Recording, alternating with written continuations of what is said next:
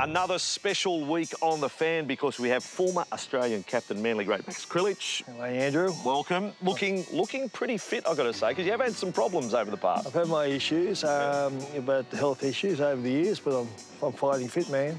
Now, I don't know whether I'm the bearer of bad news if I say to you, do you realise it is now 50 years, perhaps a little more, since you first played here at Brookvale? Here? Correct. More than 50 years, Max? Correct, yeah. 1969 I started here in grade, so it's 50 years ago this year, but I was here as a junior a long time before that, you know, all the junior rep sides and all that, so yeah, it's still here, still going good, and, you know, that's the way rugby league goes, it just keeps going. The fold-out chair, I get to speak to a lot of different players of all degrees of achievement, but I love talking to one club men. And the one club men that I've spoken to, they put it right up there. And for you, one club, your one club was Manly. Yeah. That means so much to you? Oh, yeah, it was a great thing. I just wanted to stay at Manly all my life. I got offers to go other places, and actually, Ken Arthurson was very concerned once when he thought I got a chance to go to North Sydney, and it was in the papers. And all I did was play golf with Ron Willie, who was the coach of North Sydney. But how good was that? My wages went up straight away. Oh, nice stuff. So I go, yeah, well, you're staying, boy, you're not going anywhere. So I don't know what you're talking about, but yes, my price went up. So you came through in the era when I first fell in love with the game. I'm a little younger than you, Max, but I fell in love during the 70s with the game. Can you share with our viewers, our younger viewers right now, what a standard week was like for you when you first came into grade football, training, the hours you did? Because you became a plumber, full-time plumber. That's your job. Had guys working for me, all that sort of stuff for many years. But we used to train. The higher quality of player you were, the more you train. Remember that, yeah? If you wanted to play in the Australian sides or the state sides or whatever, you train more than the average bloke. So, but a normal training session would be Tuesdays and Thursdays at the start, and then go to the pub after every training session. Mandatory? 3 or 4 schooners, nothing wrong with that, and drive home. And then it got to the stage where I'd go and train with either Terry Randall or Bob Fulton on Mondays and Wednesdays and Fridays, and do a little bit, particularly with Fulton, because he was a fitness freak. He was way before his time in those days. Yeah. And Igor was the same, and we do a little bit extra. And then it became 3 days training a week, 3 nights, and basically it was the same till I finished, yeah. Can I probe here?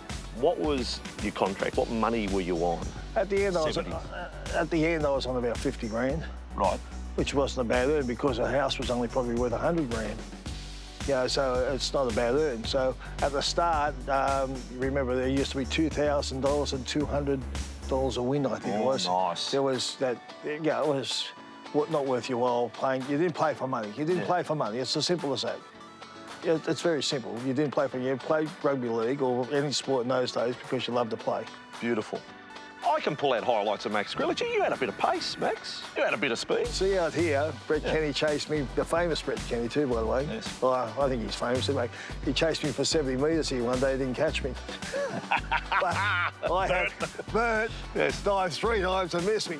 Yeah, a little story to that. So I scored under the post, and our friend Gibbo, John Gibbs, famous halfback, runs up to me and says, "Throw her, throw her."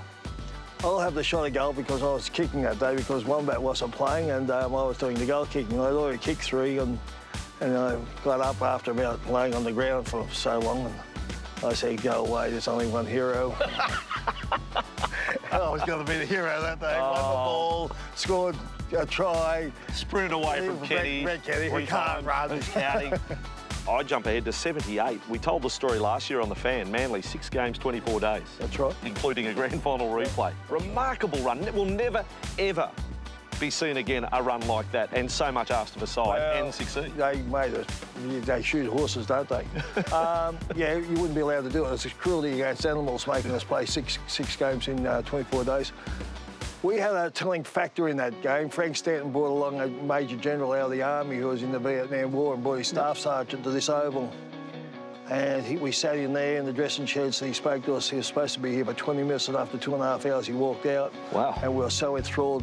And then in the grand final replay came to us before the game again and spoke to us again that you're only putting your body on your line, you're not going to die. Remember, you're not going to die. Yeah, that's putting it in the right context, and sure. I'll tell you, I wasn't very easily swayed by people talking certain things as me. I was a footballer, but I tell you, I was moved by this guy, and he moved everybody, and that's why it's a really telling factor.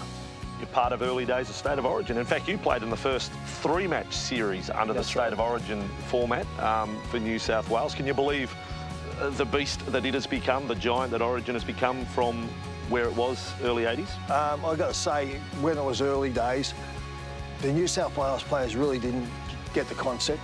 We didn't care. We only wanted to play for Australia in those days. Right. And if you were good enough, you were in the Australian side. The Queenslanders wanted to win, and they really, blokes like Wally and Gino and all those guys, and Fatty, Choppy, all the terrific blokes and terrific players and all that, they had the concept because they were sick of getting beaten by New South Wales. It took a long time before Turby's side won the series. I'm saying that New South Wales used to have the wrong end of the pineapple, by the way, that we had to back up 2 days after a game on a Sunday and play. We'd usually be in front at half-time, but get run over by Wally and his terrific bunch of players. Yes. That's just life. But it's gone on to be a great spectacle for everybody. It's just it's a great concept. Now, in the green and gold, this is, you know, I feel so fortunate to be able to talk to you about a great time in rugby league. You're part of the first Kangaroo Tour, the Invincibles 1982. Not just a part of it, you are captain of the first touring squad to go through Great Britain and France unbeaten. That's an extraordinary achievement. The great thing about that side, it was the ruthlessness of the players as well, because we had blokes like Steve Rogers again, he was just a great player, Sludge. But the ferocity of some of the guys, Les Boyd particularly, and some of the Craig Young and the fearless Rod Reddy. Yep. I got to tell you, and then we had Brett Kenny, Peter Sterling, and all these, Melbourne Ingo, all these young, they were young men at the time, 20-year-old. No one knew how good Eric Groth was going to be, or Brett Kenny, or you know, or the Wiz, and all these guys were. Pacific Yellow, for instance, no one knew how good they were going to be. And all these young superstars appeared. And luckily, I was the captain. Yeah, you got the captain, you got to flip the coin. And it was really hard work. One thing we did have, I got to say, Frank Stanton and I spoke about a lot about making sure there was no heroes in there. We're all together as a pact. There was no kangaroos and we're all together as a whole team. So we all supported each other. If you went for a drink, you all drank. Even if you didn't drink, drank like Ray Price didn't drink, or Wayne Pearce didn't drink. They'd have lemonades or whatever. We're all together all the time. So there was no divisions. There's no Queenslanders, and there was no New South Wales. There's no St George, no Parramatta, no Manly guys, because So it was really, we hung in together as a team, which was really good stuff. Well, Max, there's probably so much more I wish I had time to ask on the fan, but I mean, just congratulations on everything you achieved in career. You're a Manly favourite. I mean, you're worthy of a full house here. Sorry, there's no one here at the moment. But how about we come back in 10 years' time and I'll be able to ask the question, Max, it's now 60 years since you first played here. Well, hopefully we've won a few competitions by then, so you never know what's going to happen. I hope I'm still around another 10 years' time. I love this joint. In fact, my ashes are going to be over there on the ground somewhere. I've told my wife, just put my ashes over there on the ground. Just sprinkle them over there somewhere. Manly great and a great character. Max Krilich on the fan. Thanks for coming on. Thanks, Andrew. All the best, mate.